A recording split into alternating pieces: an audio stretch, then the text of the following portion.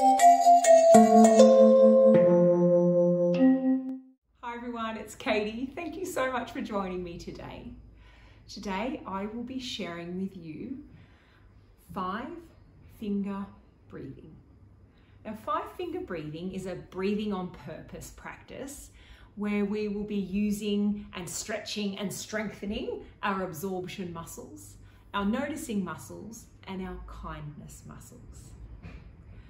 When we breathe on purpose, or when we pay attention to our breath, it helps us to notice where our breath is moving, how our breath feels, if it's fast or if it's slow, if it's calm or if it's excited. And this specific breathing on purpose practice is going to help us to learn how having a longer out breath or a longer exhalation can be relaxing and can even help you feel calm.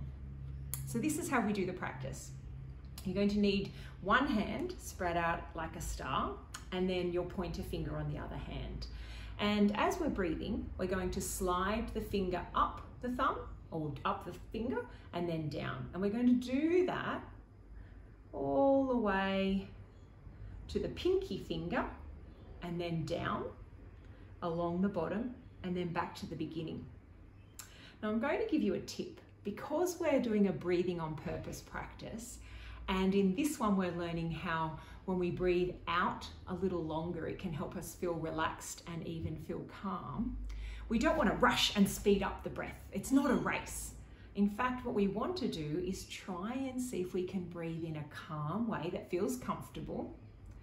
And when we breathe out, slow the breath down. So it might be a challenge. It might even be really tricky, but that's where our kindness muscle comes in. So when we're practicing this, I'm going to invite you to be really kind and gentle with yourself.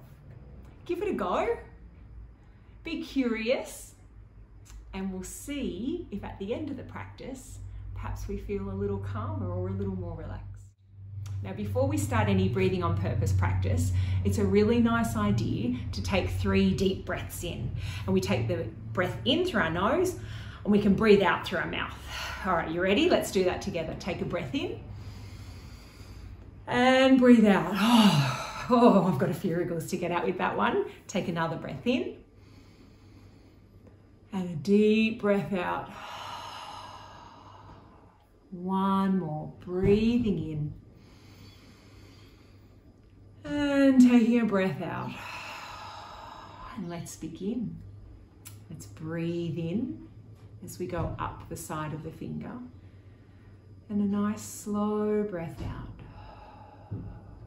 Take another breath in as you go up the finger. And then breathing out. Breathing in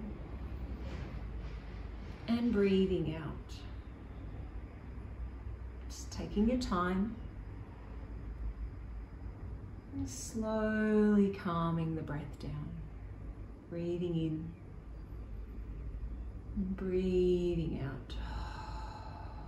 Keep taking the next breath in. We'll go through it again. Enjoying the breath in and a slow breath out. Keep focusing on the movement of your finger, breathing in and breathing out. Next breath in, breathe out all the way down. It's okay if you get distracted. Remember, we're being really kind, so let's try again, breathing in and out.